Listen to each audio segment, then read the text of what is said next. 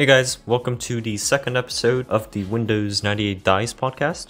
So we're going to be talking about the new series this time around. And yeah, there is a main topic this time around as well because in the last one it was mostly about the introductory stuff. So I was just explaining what was going to happen throughout the next episodes and all of that. And also I was answering your questions and also the other stuff. Before we begin, I have some stuff to mention. So first of all, a shout out to Vista for supporting my channel through membership and also for inspiring me to create this series, because without you I wouldn't be able to do something like this or even have the opportunity to animate or even podcasting. So yeah, thank you. The other thing that I want to mention is that I will still be covering the routine part first, which is the stuff that I covered in the previous episode, in the same format, different content, but yeah. And then I'll be covering the main topic. So yeah, that's kind of what I wanted to say. And also, I didn't manage to get 2 frequently asked questions. I only got 1 because I just didn't have time. I only have 1 day to work on this video. I just spent like yesterday doing my speech practice and stuff, but that was just 1 day and that's it. Kind of. I've just finished editing my outline for this just a few hours ago, and now I'm just speaking through this after multiple attempts. And yeah, also I might sound different because I'm using my phone's microphone. It's a lot harder to use my computer's microphone because it's a microphone stand and stuff, and I don't really have a microphone stand, and it's also really hard to focus on there, so I'm just using my phone to record my audio. So let's get started with the first FAQ question. How do you make videos like this? I get asked this a lot. So I'm going to categorize this into 3 sections. First is experience, second is technical, and third is software. For experience, I've been making videos for a number of years now, and I've used editing softwares formally ever since then. And me formally editing videos is really self-taught, and I know that some people might take classes or something to improve their editing skills, but I didn't do it that way. I just did it my own way, and then I managed to get to this point. And yeah, it's just a matter of really trying out things by yourself, and then also watching videos and tutorials for some advice. And then you might be able to master the editing software that you're using, which in my case I kind of did. I basically pushed Camtasia to its absolute limits before I stopped using it, to the point where it just kept crashing so many times. It would just crash multiple times, at least in the intensive part, like part 5 or something in my old 98 Dice series. And yeah, that's kind of the stuff for experience. And for technical side of things, you have to use keyframes in your editing software. I don't know if this is an editing software. I mean, Windows Movie Maker doesn't have one. iMovie, I don't think has one. There are a number of softwares that just don't have that kind of feature, so you're definitely looking for some that have that kind of feature. So for example, Camtasia, DaVinci Resolve, but DaVinci Resolve is a pretty intensive software, so I'm not sure if your computer can run it, but yeah. And the other thing that you need to use is, well, a software, and well, I'm gonna actually just segue to the software part. So I used Camtasia before this, and I used their keyframing system. It was pretty good, but it was limited.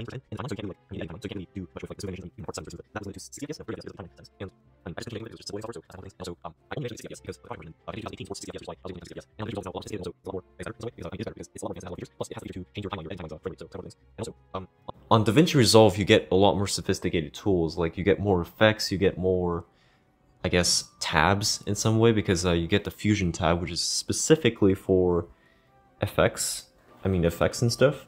And then you get the Fairlight tab, which is for audio. And then the Color tab, which, self-explanatory, is for audio. I mean, not audio, color stuff. I use them quite a lot, but I mainly use the Edit tab because that's where I get most of the stuff done. I do have to comment though, DaVinci Resolve has a less intuitive keyframing feature system, blah blah blah thing. It has a less intuitive interface, let's just say that, because it's a lot more advanced, and that's just a side effect of being more advanced in that stuff, you know. And yeah, I think that sums up for the FAQ. I know that there's only 1 question, but I'm going to compensate for this in the viewer question, because I'm going to include another viewer question, adding to the 2 that's already there. So yeah, let's go to the viewer questions. So Windows 7 Red Edition asked, who is the villain of Windows 98 Dice? So in the old series, I'm just gonna say the old series and the new series.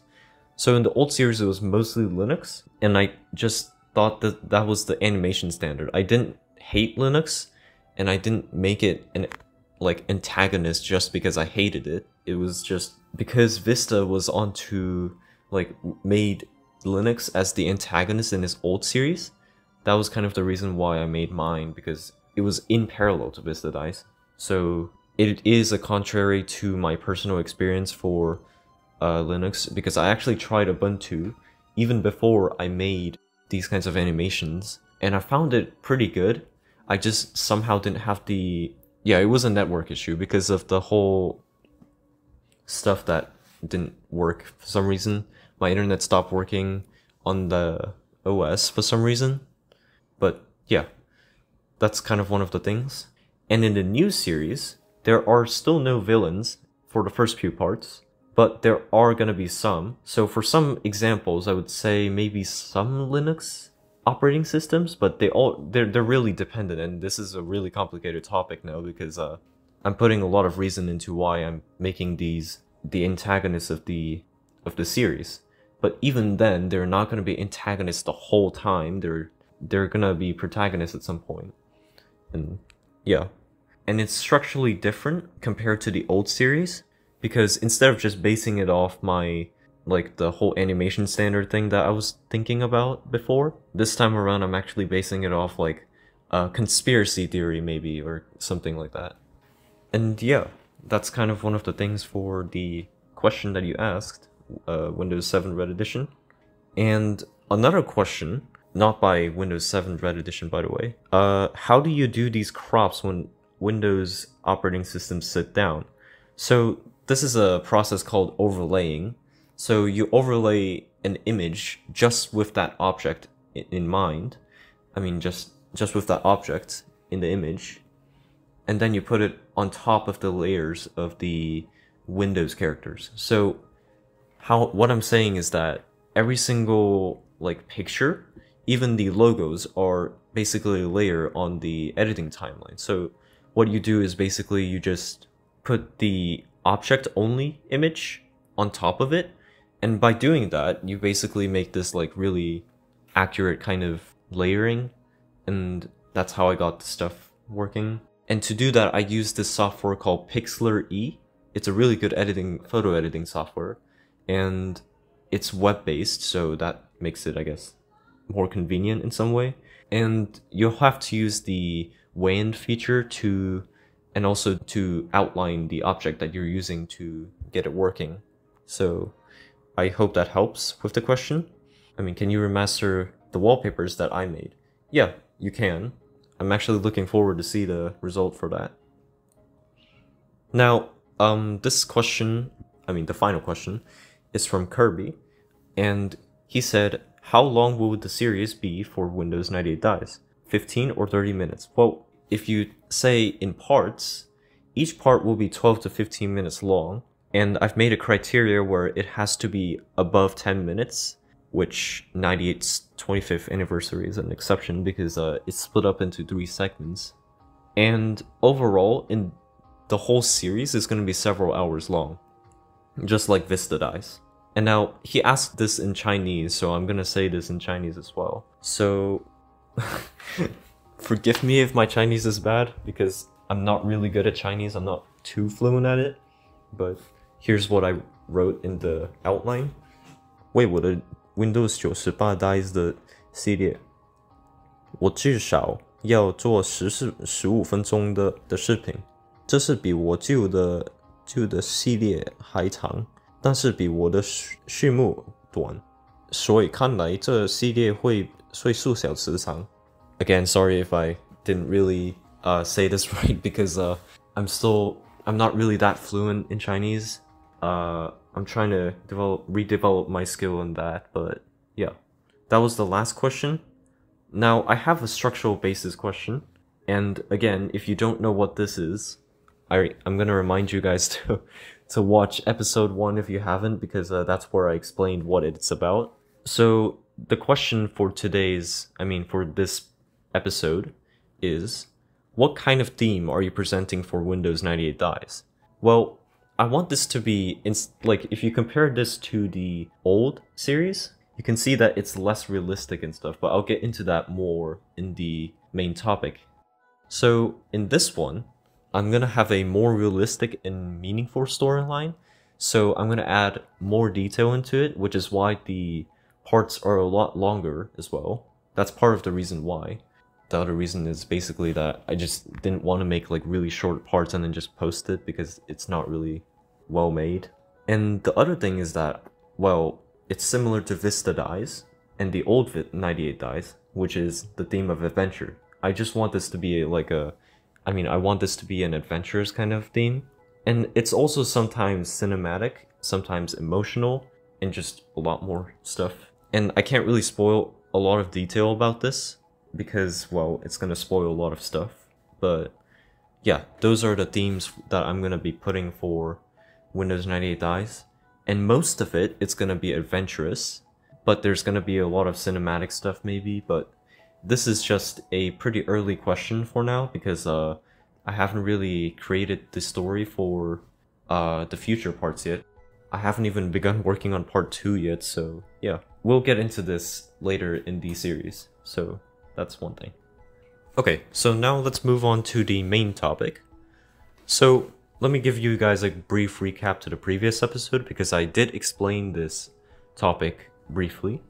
So first of all, the series generally lacked lots of detail and story detail in the old series, and the fighting animations in the old series, actually all of this is in the old series. The fighting animations are pretty repetitive. I know they're good, but they're repetitive. And, well, part 9, and the roadblocks and the editing limitations that I had were some of the reasons why I had to restart the series. So let's dive into the first reason, lacking lots of detail. So in terms of visual detail, you can see that in the old series, most of the images are very blurry. The overlaying details are not very precise or just non-existent at all. And also, well, the characters move too fast. It's a very fast action-paced kind of animation. And the scaling, the character scaling, was very inconsistent across each part.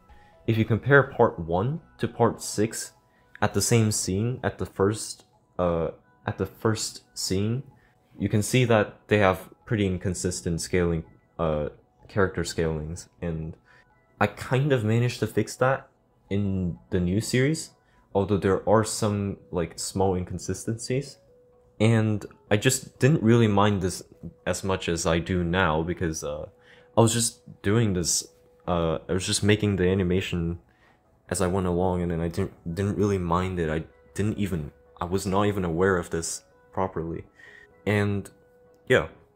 Now, in terms of storyline detail, well, there are a lot of stuff about this. So first of all, the structural background is inconsistent.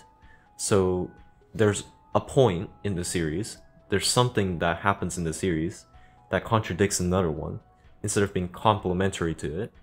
And also the animations were really short, so I couldn't put a lot of detail into the animation itself.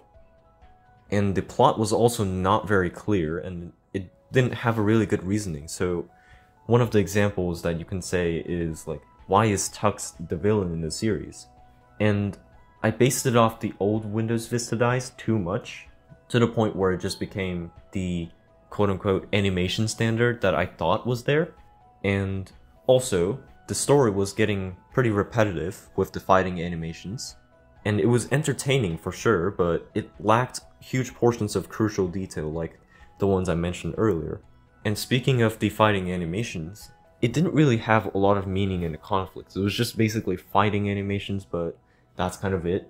And I'm gonna recap to the entertainment statement. Again, it was entertaining, but it just didn't have any meaningful detail behind it. And it lacked huge portions of crucial detail, like, why is this happening? Why does Linux hate Windows? It didn't really explain a lot of that. And the most optimal way of using fighting animations would be, well, in a meaningful conflict, in a more meaningful conflict. So, for example, Vista Dies had a pretty meaningful conflict which was resolved. But in my series, it didn't really have that kind of structure, which ended up falling of its own. Now, the other reason is about the storyline roadblock, and this one is about part 9.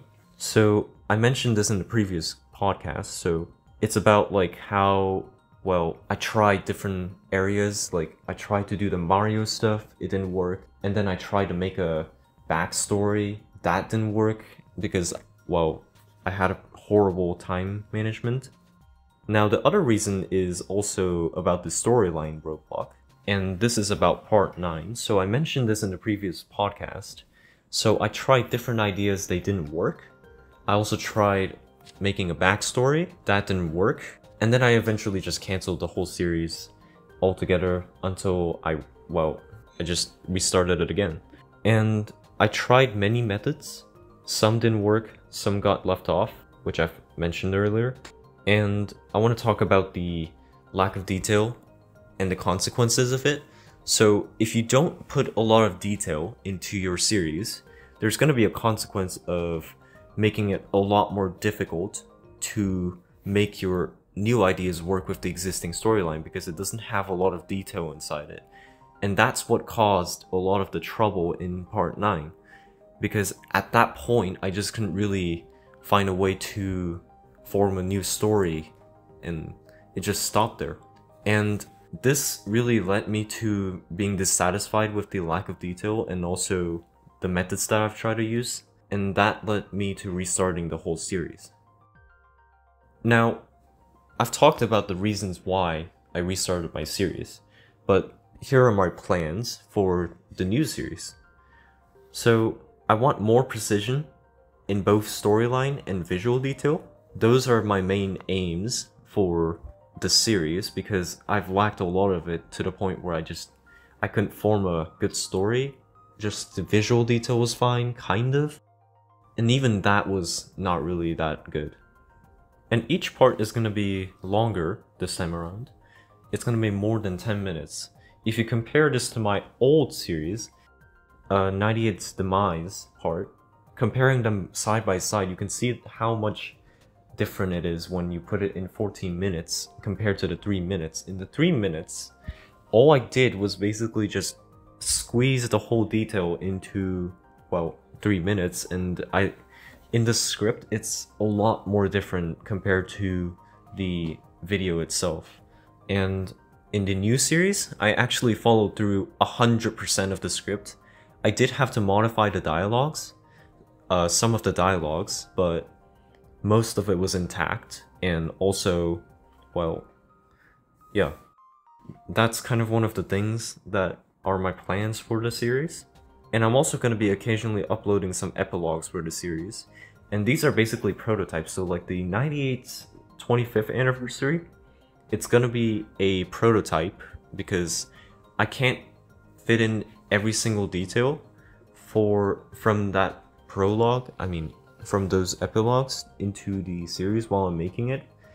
I might have to adapt some of this stuff, but I'll try to make everything intact as is. Most of it. And this is going to be a routine release this time around, so it's going to be monthly. And it's basically, and instead of the really rough schedules that I made back then, it's going to be a monthly schedule, so now it's going to be a routine.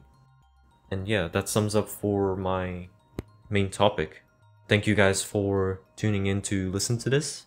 This has taken me a while to actually get done. I'm not supposed to be working on this project right now because I'm supposed to be working on my animation at this point, but yeah. Thank you guys for tuning in, and I hope you guys enjoyed this podcast episode, and I'll see you in the next one. Cheers!